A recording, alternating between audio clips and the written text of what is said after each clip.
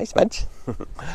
Hey everybody, quick video today on a little add-on product for Porsches. In this case, my little green Porsche Macan. I bought this box, which is known as the Macan Convenience Module. What does it do? Well, it's a little thing that splices into the wiring in the back of the car. It allows you to close the trunk from your key fob or close your trunk from the button inside the car. It also allows you to close the trunk while the car's moving. I think that's for like if someone throws a bag in there and then jumps in the car, they can close the trunk. Also opening and closing of all the windows from the key fob. So like if you get to your car on a hot summer day, you can hold down the button and all the windows go down and the sunroof opens. And the same, you can close, when you're locking your car, it'll close all the windows and sunroof for you. And a few other little things like the folding of the mirrors and turning down the volume of the stereo, etc, etc. Interestingly, these features were all pretty much standard on an Audi I had like 20 years ago, so catch up, Porsche.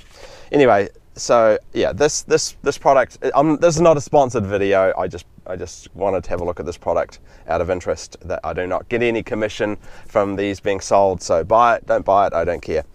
They cost, I think they cost around $450 at the moment, which when I looked at it, I thought, wow, that's kind of expensive. But then I thought, you know, every single option I buy on a Porsche, or we buy on a Porsche, is $500 to $1,000, and most of them do nothing. Whereas this $450 option adds, I don't know, 5, 6, 7 things. And if it was a Porsche option, I think we'd all get it. We'd go, wow, 7 things for $500. That's amazing value. So I guess it's all how you look at it. So the only issue with this, of course, is you have to install it yourself. And for some people, it might be a little tricky. I had no trouble. It took me about 15, 20 minutes to get it installed. Yeah, you have to crack open the back of the car and find the wiring loom and stick it in there. It's no big deal. I'll take you through the steps to show you how I got on. Yeah, it's really not that tricky. I'll take you through it and then I'll show you, we'll demonstrate the bits and pieces that are new to my green Macan. Anyway, onwards.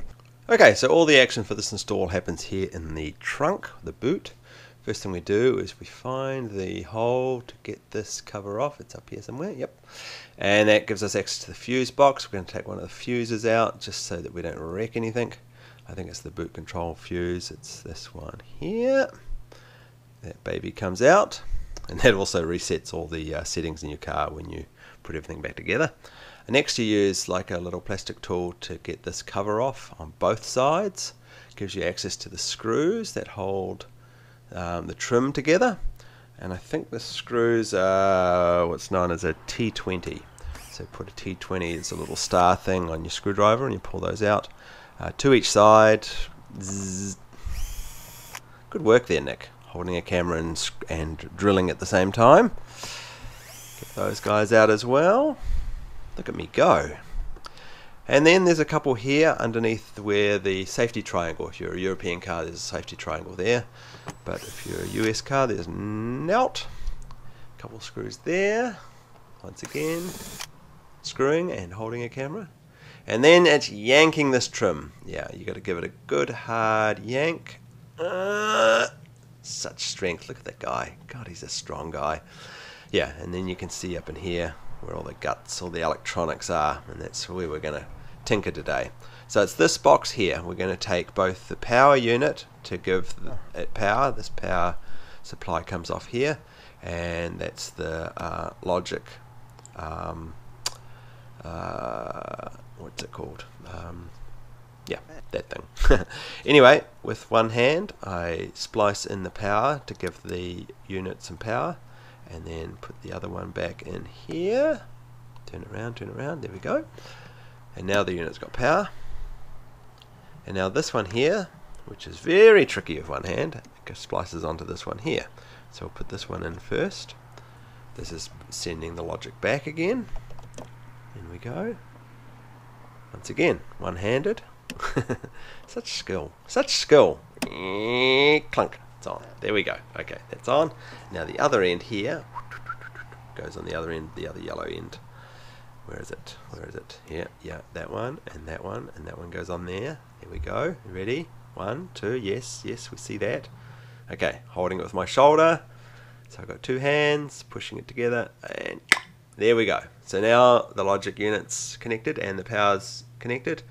So we're only left with one wire dangling out, and that's what the little logic unit here goes on there.